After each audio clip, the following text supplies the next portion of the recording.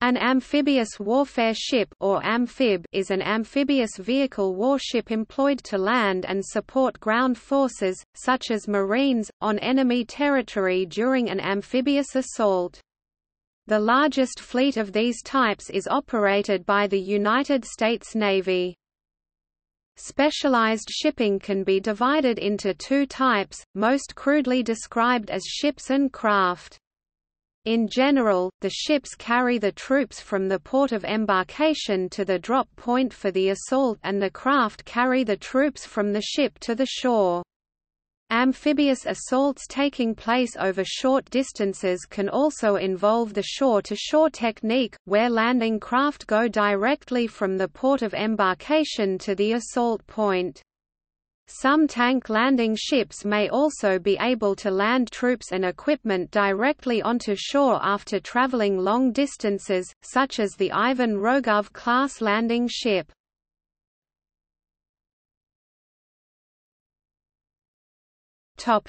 History.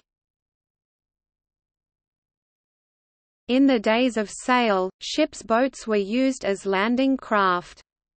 These rowing boats were sufficient, if inefficient, in an era when Marines were effectively light infantry, participating mostly in small-scale campaigns in far-flung colonies against less well-equipped indigenous opponents.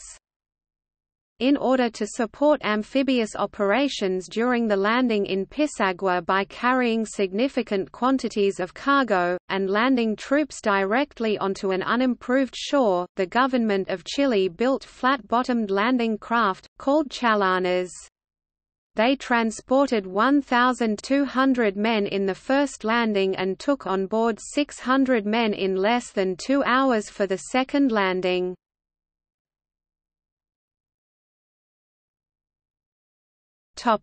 Origins. During World War I, the mass mobilization of troops equipped with rapid-fire weapons quickly rendered such boats obsolete.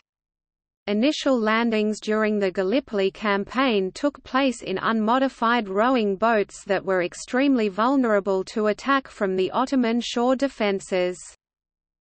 In February 1915, orders were placed for the design of purpose-built landing craft. A design was created in 4 days, resulting in an order for 200 lighters with a spoon-shaped bow to take shelving beaches and a drop-down frontal ramp. The first use took place after they had been towed to the Aegean and performed successfully in the 6 August landing at Suvla Bay of 9th Corps, commanded by Commander Edward Unwin. Lighters, known to the soldiers as beetles, carried about 500 men, displaced 135 tons and were based on London barges being 105 feet 6 inches (32.2 meters) long, 21 feet (6.4 meters) wide, and 7 feet 6 inches (2.3 meters) deep. The engines mainly ran on heavy oil and ran at a speed of approximately 5 knots (9.3 km per hour, 5.8 miles per hour). The sides of the ships were bullet-proof, and was designed with a ramp on the bow for disembarkation. A plan was devised to land British heavy tanks from pontoons in support of the Third Battle of Ypres, but this was abandoned. During the interwar period, the combination of the negative experience at Gallipoli and economic stringency contributed to the delay in procuring equipment and adopting a universal doctrine for amphibious operations in the Royal Navy. Despite this outlook, the British produced the motor landing craft in 1920, based on their experience with the early Beetle armoured transport. The craft could put a medium tank directly onto a beach. From 1924, it was used with landing boats in annual exercises in amphibious landings. A prototype motor landing craft, designed by J. Samuel White of Cowes, was built and first sailed in 1926. It weighed 16 tons and had a box-like appearance, having a square bow and stern. To prevent fouling of the propellers in a craft destined to spend time in surf and possibly be beached, a crude waterjet propulsion system was devised by White's designers. A Hotchkiss petrol engine drove a centrifugal pump which produced a jet of water, pushing the craft ahead or astern, and steering it, according to how the jet was directed. Speed was 5 to 6 knots, 9.3 to 11.1 kilometers per hour, 5.8 to 6.9 miles per hour, and its beaching capacity was good. By 1930, 3 MLC were operated by the Royal Navy. The United States revived and experimented in their approach to amphibious warfare between 1913 and the mid-1930s, when the United States Navy and United States Marine Corps became interested in setting up advanced bases in opposing countries during wartime. The prototype Advanced Base Force officially evolved into the Fleet Marine Force (FMF) in 1933. In 1939, during the annual fleet landing exercises, the FMF became interested in the military potential of Andrew Higgins's design of a powered, shallow draft boat. These LCPL, dubbed the Higgins boats, were reviewed and passed by the U.S. Naval Bureau of Construction and Repair. Soon, the Higgins boats were developed to a final design with a ramp, the LCVP, and were produced in large numbers. The boat was a more flexible variant of the LCPR with a wider ramp. It could carry 36 troops, a small vehicle such as a jeep, or a corresponding amount of cargo.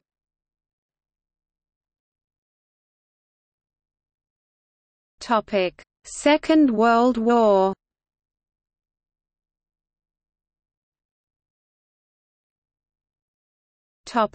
Specialized infantry landing craft. In the run-up to World War II, many specialized landing craft, both for infantry and vehicles, were developed. In November 1938, the British Inter-Service Training and Development Centre proposed a new type of landing craft. Its specifications were to weigh less than 10 long tons, to be able to carry the 31 men of a British Army platoon and 5 assault engineers or signallers, and to be so shallow drafted as to be able to land them, wet only up to their knees, in 18 inches of water.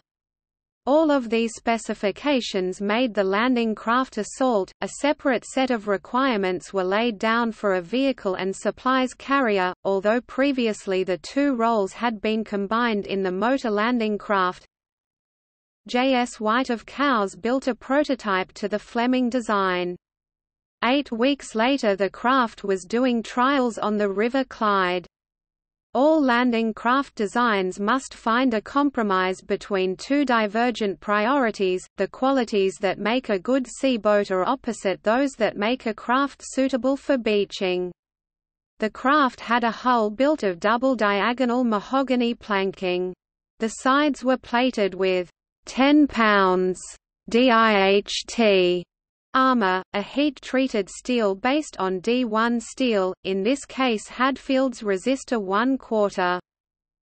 The landing craft Assault remained the most common British and Commonwealth landing craft of World War II, and the humblest vessel admitted to the books of the Royal Navy on D-Day. Prior to July 1942, these craft were referred to as Assault Landing Craft ALC, but Landing Craft Assault LCA was used thereafter to conform with the joint US-UK nomenclature system. The landing craft infantry was a stepped-up amphibious assault ship, developed in response to a British request for a vessel capable of carrying and landing substantially more troops than the smaller landing craft Assault LCA. The result was a small steel ship that could land 200 troops, traveling from rear bases on its own bottom at a speed of up to 15 knots.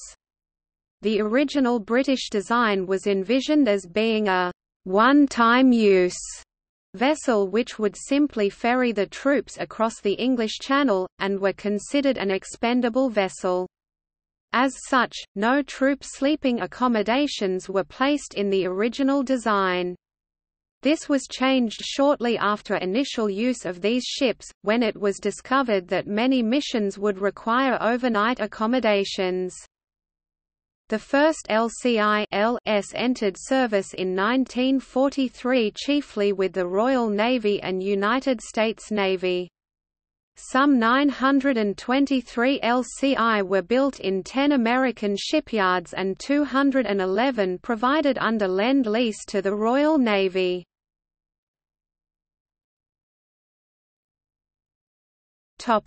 Specialized vehicle landing craft. Following the successful development of the infantry carrying LCA by the Inter-Service Training and Development Center (ISTDC), attention turned to the means of efficiently delivering a tank to a beach in 1938. Inquiries were made of the Army as to the heaviest tank that might be employed in a landing operation. The Army wanted to be able to land a 12-ton tank, but the ISTDC, anticipating weight increases in future tank models, specified 16 tons burthen for mechanized landing craft designs. Another limit on any design was the need to land tanks and other vehicles in less than approximately 2.5 feet of water. Design work began at John I Thornycroft Limited in May 1938, with trials completing in February 1940. Constructed of steel and selectively clad with armor plate, this shallow draft, barge-like boat with a crew of 6, could ferry a tank of 16 long tons to shore at 7 knots 13 km per hour. Depending on the weight of the tank to be transported, the craft might be lowered into the water by its davits already loaded, or could have the tank placed in it after being lowered into the water. Although the Royal Navy had the landing craft mechanized at its disposal, in 1940, Prime Minister Winston Churchill demanded an amphibious vessel capable of landing at least 3 36-ton heavy tanks directly onto a beach, able to sustain itself at sea for at least a week, and inexpensive and easy to build. Admiral Maund, director of the Inter-Service Training and Development Center, which had developed the landing craft Assault, gave the job to naval architect Sir Roland Baker, who within 3 days completed initial drawings for a 152-foot (46 meters) landing craft with a 29-foot (8.8 meters) beam and a shallow draft. Ship builders Fairfields and John Brown agreed to work out details for the design under the guidance of the Admiralty Experimental Works at Haslar. Tank tests with models soon determined the characteristics of the craft, indicating that it would make 10 knots 19 km per hour, 12 miles per hour on engines delivering about 700 horsepower 520 kilowatts. Designated the LCT Mark I, 20 were ordered in July 1940 and a further 10 in October 1940. The first LCT Mark I was launched by Hawthorne Leslie in November 1940. It was an all-welded 372-ton steel-hulled vessel that drew only 3 feet (0.91 meters) of water at the bow. Sea trials soon proved the Mark I to be difficult to handle and almost unmanageable in some sea conditions. The designers set about correcting the faults of the Mark I in the LCT Mark II. Longer and wider, with 15 and 20-pound armored shielding added to the wheelhouse and gun tubs. The Mark III had an additional 32-foot (9.8 meters) midsection that gave it a length of 192 feet (59 meters) and a displacement of 640 tons. Even with this extra weight, the vessel was slightly faster than the Mark I. The Mk.3 was accepted on 8 April 1941. The Mark IV was slightly shorter and lighter than the Mk.3, but had a much wider beam, 38 feet 9 in (11.81 meters), and was intended for cross-channel operations as opposed to seagoing use. When tested in early assault operations, like the ill-fated Allied raid on Dieppe in 1942, the lack of maneuvering ability led to the preference for a shorter overall length in future variants, most of which were built in the United States. When the United States entered the war in December 1941, the U.S. Navy had no amphibious vessels at all, and found itself obliged to consider British designs already in existence. One of these, advanced by K.C. Barnaby of Thornycroft, was for a double-ended LCT to work with landing ships. The Bureau of Ships quickly set about drawing up plans for landing craft based on Barnaby's suggestions, although with only one ramp.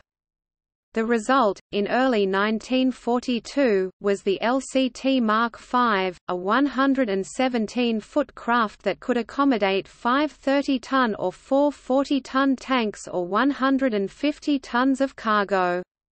This 286-ton landing craft could be shipped to combat areas in 3 separate watertight sections aboard a cargo ship or carried pre-assembled on the flat deck of a landing ship, tank LST. The Mk.5 would be launched by heeling the LST on its beam to let the craft slide off its chocks into the sea, or cargo ships could lower each of the 3 sections into the sea where they were joined together. A further development was the landing ship, tank designation, built to support amphibious operations by carrying significant quantities of vehicles, cargo, and landing troops directly onto an unimproved shore. The British evacuation from Dunkirk in 1940 demonstrated to the Admiralty that the Allies needed relatively large, ocean-going ships capable of shore-to-shore delivery of tanks and other vehicles in amphibious assaults upon the continent of Europe.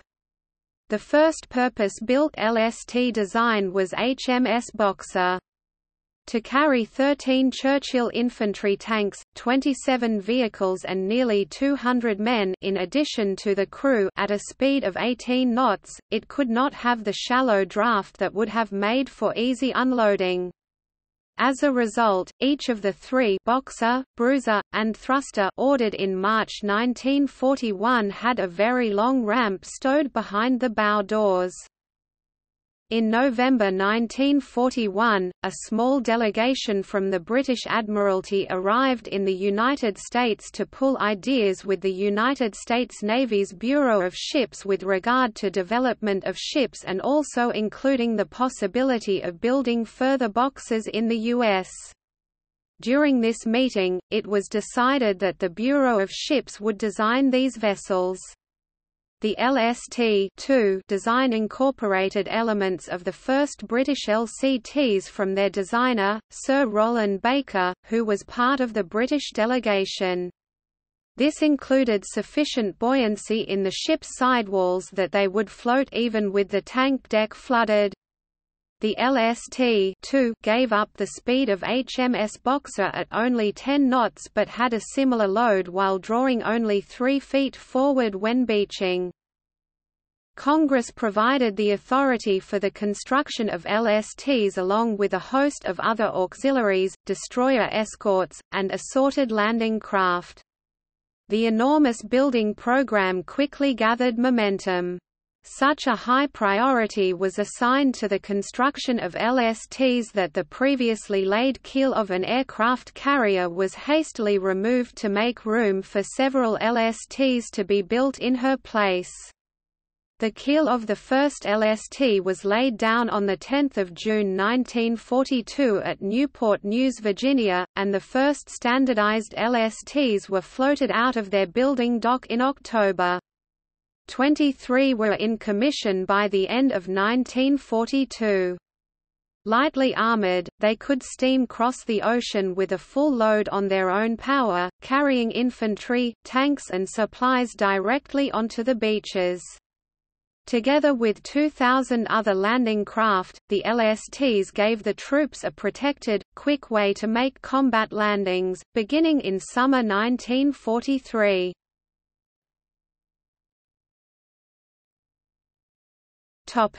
Other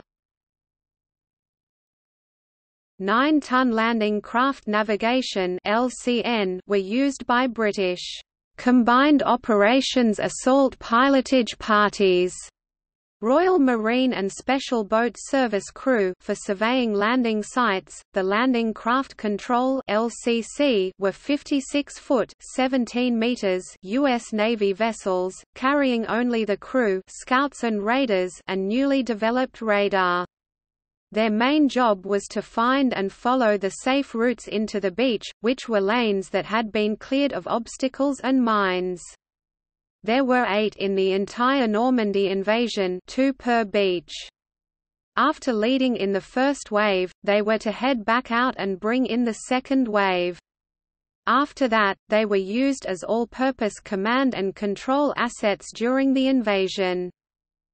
Very small landing craft, or amphibians, were designed. The U.S.-designed landing vehicle Tract was an amphibious and sometimes armored personnel carrier. These were operated by Army personnel, not naval crews, and had a capacity of about 3 tons. The British introduced their own amphibian, the Terrapin. A landing craft utility (LCU) was used to transport equipment and troops to the shore. It was capable of transporting tracked or wheeled vehicles and troops from amphibious assault ships to beachheads or piers. The landing ship dock came as a result of a British requirement for a vessel that could carry large landing craft across the seas at speed.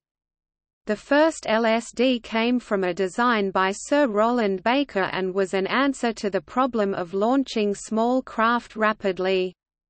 The landing ship stern chute, which was a converted train ferry, was an early attempt. 13 landing craft mechanized (LCM) could be launched from these ships down the chute. The landing ship gantry was a converted tanker with a crane to transfer its cargo of landing craft from deck to C-15 LCM in a little over half an hour. The design was developed and built in the U.S. for the USN and the Royal Navy. The LSD could carry 36 LCM at 16 knots. It had a large open compartment at the back. Opening a stern door and flooding special compartments opened this area to the sea so that LCI-sized vessels could enter or leave. It took 1.5 hours for the dock to be flooded down and 2.5 to pump it out. When flooded, they could also be used as docks for repairs to small craft. Due to their small size, most amphibious ships were not given names and were just given serial numbers, for example, LCT 304. The LSTs were an exception to this, since they were similar in size to a small cruiser. In addition, 3 British-built LSTs were named, HMS Boxer, HMS Bruiser and HMS Thruster. These were all larger than the US design and had proper funnels.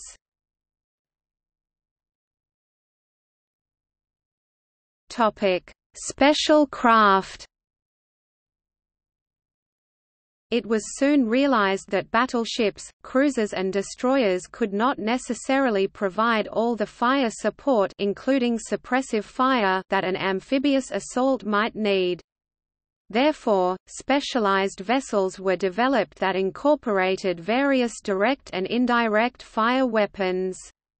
These included guns and rockets which could be mounted on landing craft and landing ships. As part of the final barrage before an assault, the landing area would be plastered by these types. Amphibious landing craft of WW2 were generally fitted out with minimal weaponry. LCA crews were issued with .303-inch Lewis guns, which were mounted in a light machine gun shelter on the forward port side of the craft. These could be used both as anti-aircraft protection and against shore targets. Later models were fitted with two 2-inch mortars, and two Lewis or .303 Bren light machine guns. LCM-1 crews were issued with Lewis guns, and many LCM-3s had .50 in 12.7 mm Browning machine guns mounted for anti-aircraft protection. Opportunities for troops on board to use their own weapons presented themselves.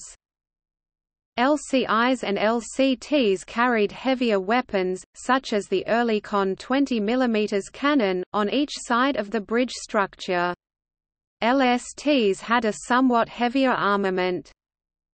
Some landing craft were converted for special purposes, either to provide defense for the other landing craft in the attack or as support weapons during the landing. Landing Craft Assault Hedgehog, the LCA-HR, was a converted British LCA.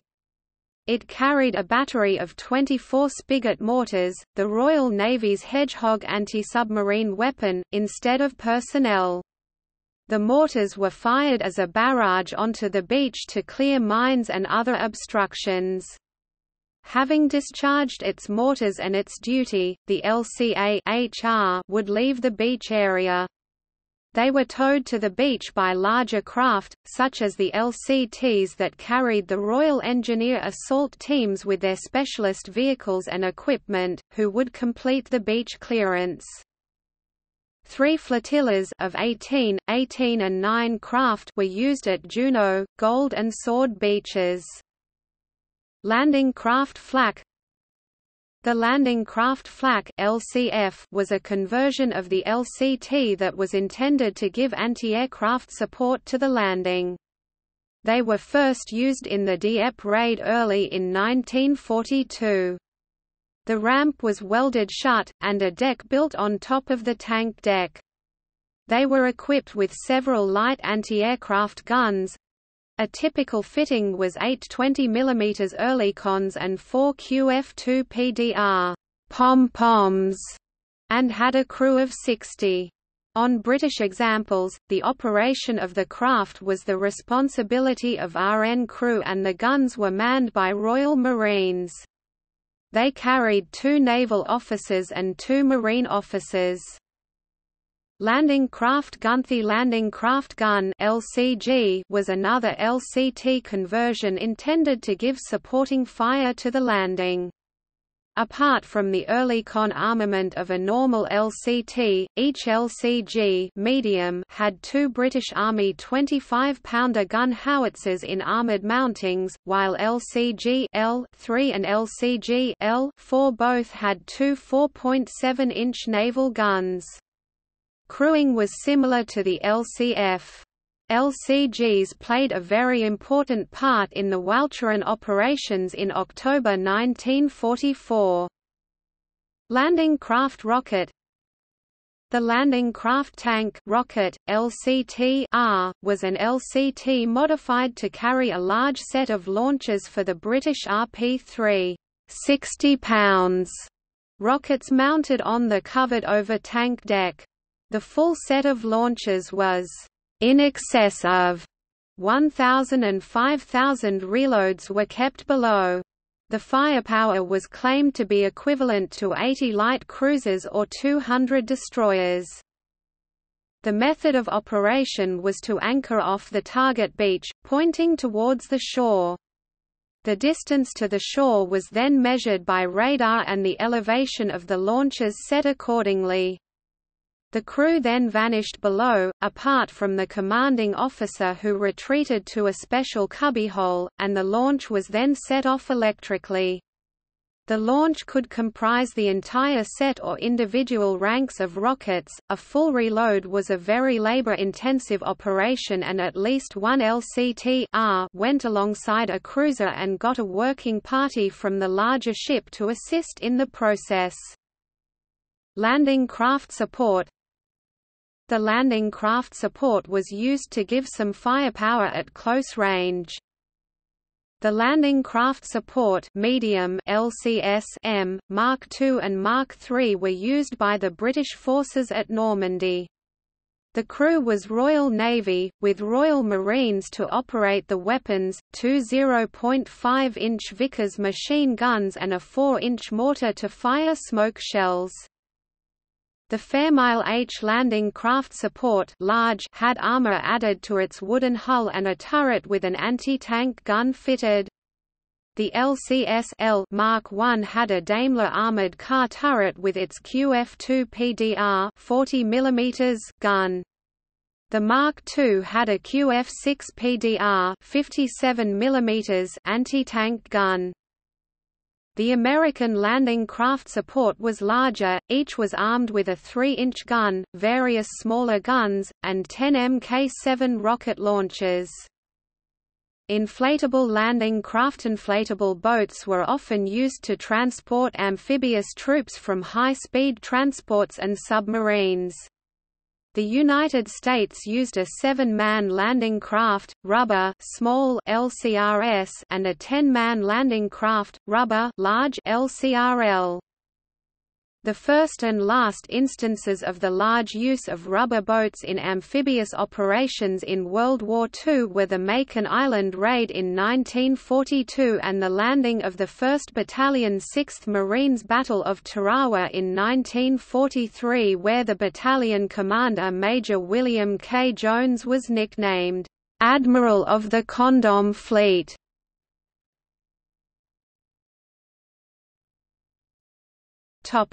Early Cold War developments. Despite all the progress that was seen during World War II, there were still fundamental limitations in the types of coastline that were suitable for assault.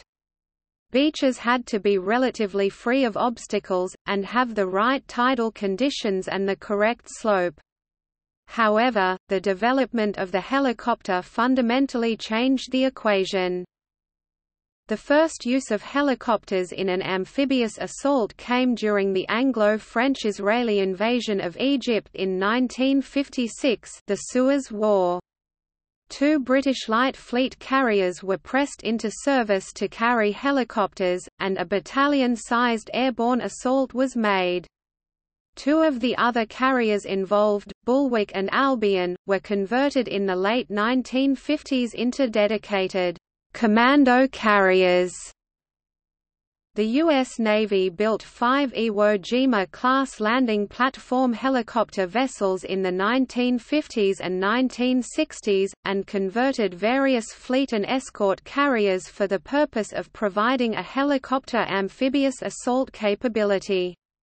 The first of the type envisaged was the escort aircraft carrier Block Island, which never actually saw service as an amphibious assault ship.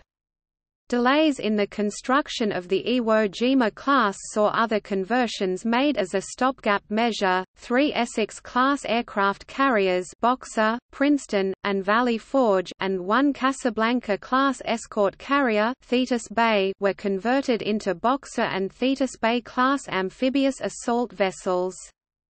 Helicopter amphibious assault techniques were developed further by American forces in the Vietnam War and refined during training exercises.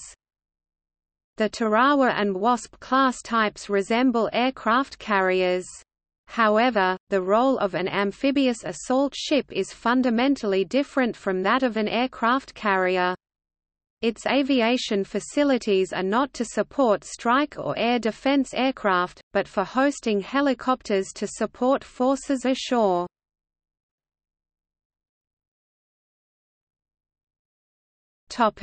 Future developments.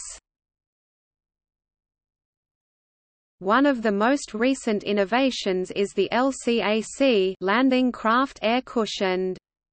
These large hovercraft further expand the range of conditions under which an amphibious assault can take place and increase the speed of transfer of assets from ship to shore.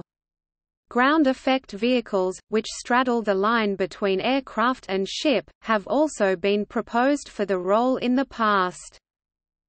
Amphibious assault submarines, while proposed during the 1950s, and almost brought to actual construction by the Soviet Union in the 1960s, are currently not being designed.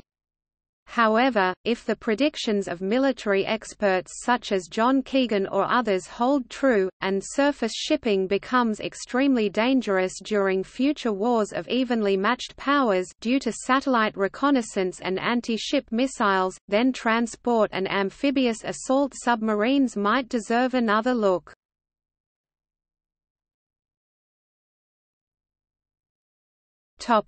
List of United States Navy hull classification symbols. LHA – Landing Helicopter Assault Tarawa class. LHD – Landing Helicopter Dock Wasp class.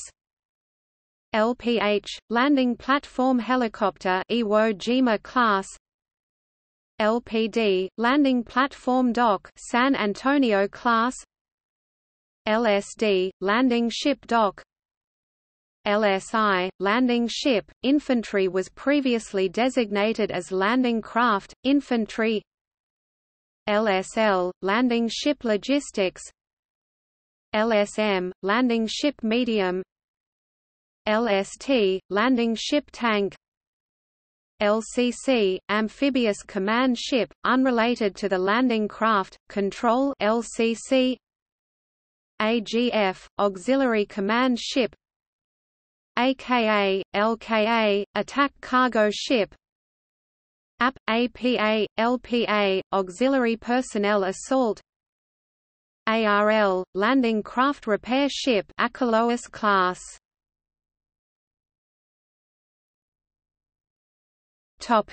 See also: Amphibious assault ship, Landing craft, List of amphibious warfare ships, Amphibious ready group.